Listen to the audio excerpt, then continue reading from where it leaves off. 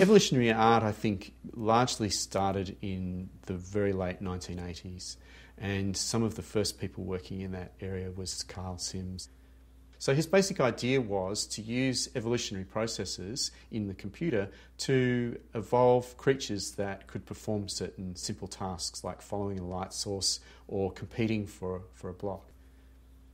And he basically just put this on a supercomputer and let it run for some time and came back and saw what the computer was able to evolve.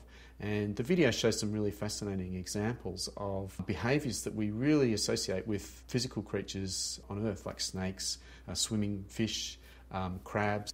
So what is it about that? If I just show you a cube, you don't usually have much of an emotional response, but when I show you a set of cubes that's swimming or trying to reach a goal that's been pulled away from it, you suddenly start feeling sad for this thing. It's not about replicating biological processes exactly. It's about interpreting those processes in a different way. And that, to me, that really highlights the idea that you can learn something about the world through an experience of a process when it's interpreted in a different way, because it suddenly jars with what your traditional understanding of that process was.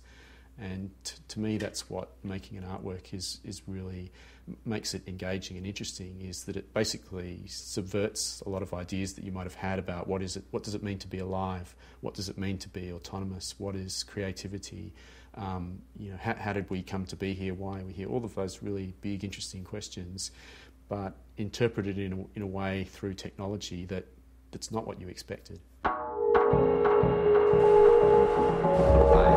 Fine, thanks. How are you?